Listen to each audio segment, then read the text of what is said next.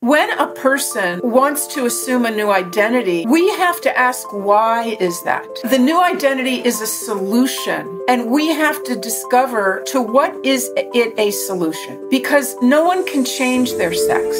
Sex is determined at conception. Hey everybody, welcome back to the Lila Rose podcast. Today I'll be interviewing Dr. Miriam Grossman, who is a board-certified child and adolescent psychiatrist. She's written several books, including the forthcoming book, Lost in Transnation, which is her guidebook for parents in today's world that is beset with gender ideology and the narrative that is taking hold of many children today about how they should and can be transgendered. Dr. Miriam Grossman is someone I've actually known for over a decade and a half. I met her as a college freshman at UCLA. At the time, she had just come out with her first book, which is called Unprotected. A campus psychiatrist reveals how political correctness in her profession endangers every student.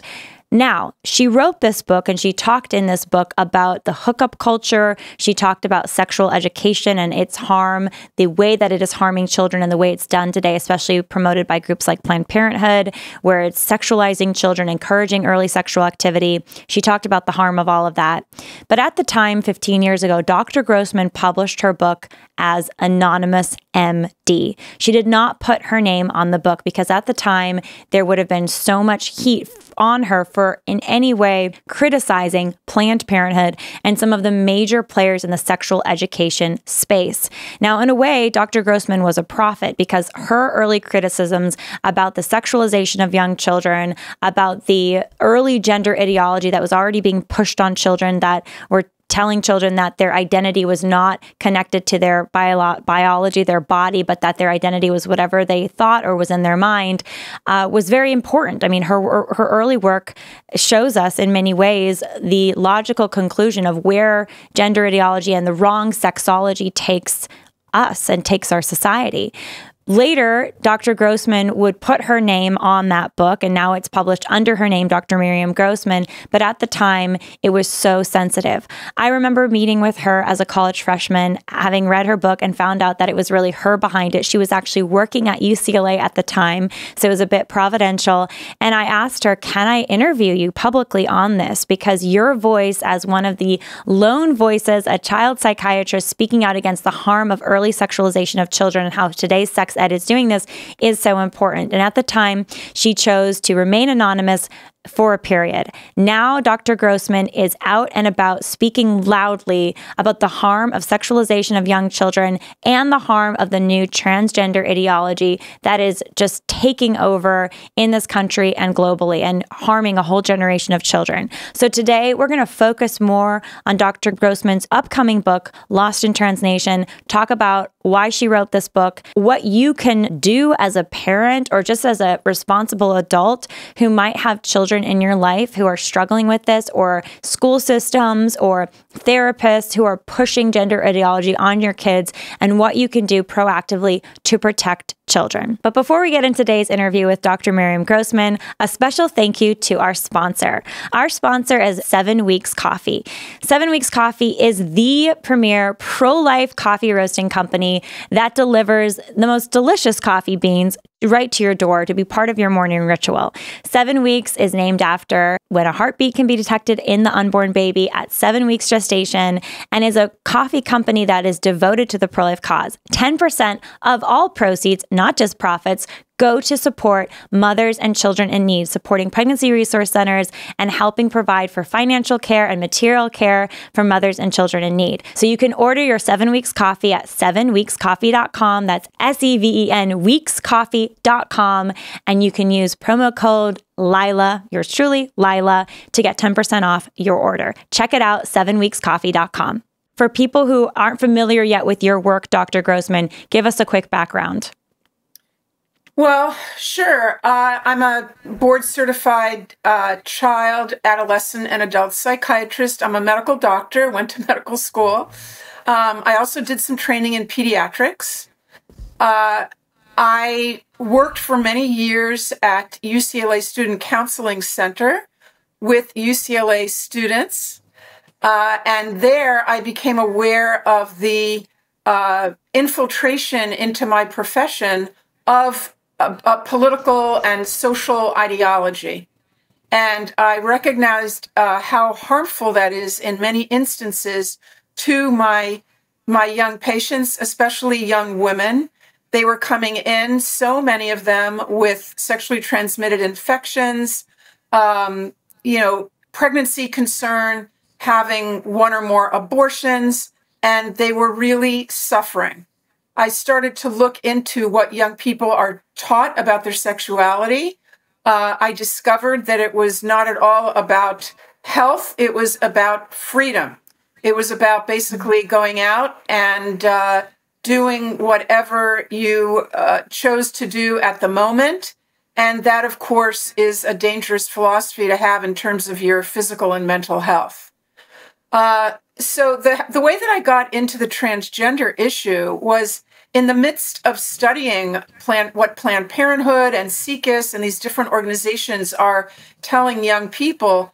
I discovered to my utter astonishment that all the way back in the 2000s, over 15 years ago, even 20 years ago, kids were being told that they can have an identity that is completely separate from their biology, and that is part of normal the human experience, so to speak, that it is not a disorder if you are so uncomfortable with your sexed body that you actually want to have normal organs removed.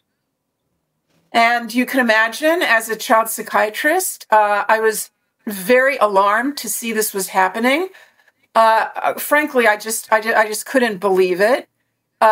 You don't want to be exposing young children to these bizarre ideas about being born in the wrong body and about needing to have your body medically altered, permanently altered, and sometimes sterilized in order to bring it into what they call alignment with your mind. So these are all bizarre ideas. Sadly enough, these days, they're no longer considered bizarre. They're considered truth. They are not truth. They are not based in any medical foundation. And a few years ago, I began seeing gender confused or gender distressed young people and their parents. And I'll tell you, Lila, the devastation from all this and the suffering on so many levels from all this is so massive and so huge that I felt that I have to write another book, and I have to warn parents before it hits their home. Okay, so before you're sitting at the dinner table and your son says, I have something to tell you, I'm actually a girl, I want to be called by this name, I want to be called she, her, and I want to have my puberty blocked. So I need for you to take me to a gender clinic. So most parents are blindsided by this announcement. I've talked to hundreds of parents. So they don't know what to do. They go to a gender clinic, and then they're blindsided once again when the so-called gender expert just puts the child in the driver's seat and says to the parents, well, if your son thinks that he's a girl, then you just have to embrace him as a girl. And if you are unable to do that, well, then you are the problem. Mm-hmm. I was interviewing Chloe Cole recently, who I know you know, who is just an incredible detransitioner, had the double mastectomy at age 15 here in California. And she was sharing how her parents were basically threatened that typical line that we're hearing all over the place. Do you want a dead daughter, or do you want a dead child, or do you want an alive son? Because Chloe was having gender dysphoria, thought she was a boy. And, you talk about this in your book. So this is the other side side of the story that's not being shared is the impact on a whole generation of parents today who are being told they cannot protect their child. And in fact, it would be wrong for them to in any way intervene with this constant, quote unquote, affirmation. Talk a little bit more about what parents are facing today and what they're going through, especially when they're caught up in the system, the medical system that says it's wrong to treat gender dysphoria. You have to actually transition the kids. Correct. So this is the impossible situation that parents are put in by, quote unquote, gender affirming care, by gender experts, gender clinics. And not only them, but, their pediatricians and the endocrinologists and our politicians, so many of them, and our president, they're hearing it from every corner that if they don't affirms, quote unquote, their child might commit suicide, and it'll be because of their lack of affirmation. Now, that is just an impossible position to be put in, because a parent knows whether they have a son or a daughter. And so they're being told to ignore their gut feelings, to ignore what they've known for all those years that the child, even before the child was born, they might have been aware whether they're having a boy or a girl. And suddenly they're supposed to deny all of that and put their seal of approval on this new identity, which does not feel right at all. The parents know the child. The parents know that the child has many comorbid conditions, such as anxiety, depression. A lot of these kids are autistic. And the parents want to say, well, hold on a minute, just a minute here. This child has had ongoing issues. Shouldn't we look at that? Shouldn't we look at the fact that during COVID, she or he was isolated and depressed and just on YouTube 24/7 watching these transitioner influencers? And don't you think we need to just go slowly and look at stuff that's happening in the family? I mean, basically, the parents are saying, shouldn't we just do a normal psychiatric evaluation on this child? Shouldn't we take our time and get to know this child and what their life is all about and why they might possibly be choosing to have this new persona? You see, when a person wants to assume a new identity, we have to ask, why is that? The new identity is a solution, and we have to discover through getting to know the child and the family to what is it a solution, because no one can change their sex. Sex is determined at conception. It is not, we're hearing all the time, sex assigned at birth. No. Sex is not assigned at birth. Sex is established permanently at conception. So kids are being told from a very early age that they may have been told they're a boy or a girl by mistake. That may have been an error. Okay, so just back to the parents. The parents are in an impossible position. They're terrified that they could lose their child. So, of course, they're going to go along with whatever the so-called experts tell them to do. But then as they go down that road, many of them discover that their child is just getting worse and worse. And that the child is moving toward medicalization, the puberty blockers, cross-sex hormones, and it's really a dangerous path. And that is why I wrote this book. I want parents to have the information and the tools that they need to prevent this from ever entering their home, from ever getting a hold on their child's mind. They have to reach the child first. We're seeing We're seeing, like in states like California, there's even legislation that is being considered that would penalize parents for refusing to go along with the radical affirmation path that gender ideologues are insisting on. What's your take on that disturbing trend? I mean, this is already happening in places like Canada, but it seems to be creeping into the United States too. Oh, absolutely. It's not only creeping, it's here. I mean, I have stories in my book of wonderful, loving, devoted parents who were found guilty by the state of what they call abuse and medical neglect by refusing to go along with the narrative, refusing to consider their son, their daughter, refusing to agree to give their daughter testosterone, and they experienced, the ultimate catastrophe, which is to have your child forcibly removed from your home and placed with another family, and then that family goes ahead and medicalizes your child against your wishes. This is happening in our country. People should not think that it's not happening. It is happening. I've met the parents to whom this has happened. What's the recourse? What recourse do parents have?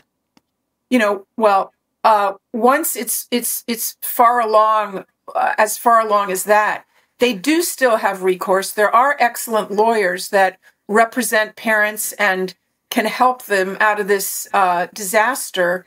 And I tell some of those stories. And I have 2 appendices in my book written by attorneys that are specialists in this area of transgenderism and what's happening to families. One is about schools, and one is about Child Protective Services, how to know your rights. But you see, Lila, I want parents to know all this stuff before it hits them. Okay, that's the best thing, to be educated beforehand. You can put the school on notice. This is before anything goes haywire at the school. Before you find out that your daughter is using the boys' bathroom, you put the school on notice in advance that we do not allow this. We know our constitutional rights, and we do not permit any social transitioning of any sort of our child. So and furthermore, we do not want our child being told about gender ideology. We don't permit our child to join, these clubs that exist in which this ideology is promoted. We do not permit all those things. So I have the forms there. I have links. I have a in-depth explanation of what you need to do to protect your kids before anything happens. Mm. In terms of the families that are already in this terrible situation, there's also a lot of support that they can get from other families who have been there, from the many groups that now exist. We're in a better situation even than we were a year ago or 2 years ago, when families were really, really at a loss of where do they get information, where do they get support. And that's why, I'll mention one other thing, and that is my profession, the psychiatric profession, the psychological profession, the entire mental health profession has just simply abandoned families and abandoned parents. And they have signed on to this narrative, hook, line, and sinker. And, when parents are distraught over this situation with their child and they want to speak to someone about it, unless they carefully are able to find the right therapist who's going to support their position, their gender critical position, if they go to an affirming or just someone who's going along with the narrative of their professional organization, they're going to blame that parent and they're going to say, you are the problem, mom and dad. You better get with the program. You're transphobic. You are harming your child. Your home is not safe. So that's another trauma on top of the trauma of seeing your child, become convinced of this impossibility of being the opposite sex. I'm so excited to share about a new brand that you need to know about called Every Life. If you're a parent or if you know little ones that use diapers, you need to know about Every Life. Every Life is the first pro-life diaper company in America that has the best diapers, just as good as any other brand that you're probably using, except the brands that you're using typically are pro-abortion. Every Life, though, is a pro-life brand that gives a percentage of its profits to pro-life organizations like your own pro-life group, Live Action. Every Life diapers are best in quality, they're toxin-free, they're created and designed to be safe for your baby, and they're awesome. So check out everylife.com, make your first diaper order, and use the code Lila at checkout for 10% off your order. How do parents find, let's say they're facing a situation where their child, there seems to be exhibiting distress and maybe something that they believe could be gender dysphoria or discomfort with their body. And so they're looking for help, and maybe they're in a public school or maybe they're not. I mean, some of these parents and families aren't going to be, maybe they've avoided schools that they feel would weaponize, gender ideology against their kids, but they're still worried about their child, but they're also worried where they can go to for help. Like you just said, there's so many therapists today that are, that are part of the narrative. So what is your advice to find good care for children who are struggling with this or maybe struggling with this? Okay, so I have a list of fantastic resources on my website, which is miriamgrossmanmd.com. There's a list of, there's one of the tabs there that says resources, and I have a large number. It's not completely, it doesn't include every single organization or every single place, but it does include a lot of them. The ones that I highly recommend are there, and parents should not at all despair. There's a lot of help out there. It may be difficult to find somebody because since this is now at epidemic levels, therapists like myself have, we're just flooded with families that are begging us to help out. But there are every day more and more therapists, and there are organizations that have lists of these therapists who are available. And so I would recommend that they go there. If the families feel comfortable going to through their church or well, you have to be careful. You have to be careful with that as well, because a lot of the communities of faith have also gone along with this very, very unscientific and dangerous, I like to call it a belief system. Okay, it's a belief system. It has its own language. It has its own lexicon with words like, cisgender and pansexual and, non-binary. These are, parents have to understand that even though the kids are using them left and right, and they're even to be found on, websites, the American Academy of Pediatrics is totally with all this new language that is not based in anything scientific or medical. We are all, aside from 0.02% of individuals who might have some sort of a chromosomal abnormality or a endocrine abnormality, we are all clearly male or female, like I said earlier, established at conception, permanent, only male or female. We cannot change our sex. We can try to appear as the other sex, but not without paying a price, a very steep price. You mentioned that there is hope, and that's what your whole book is about. It's a manual of sorts for parents and to give that hope despite the reality of what we're facing, to prepare people to, have preparation is the best strategy sometimes, before the crisis hits, as you said earlier.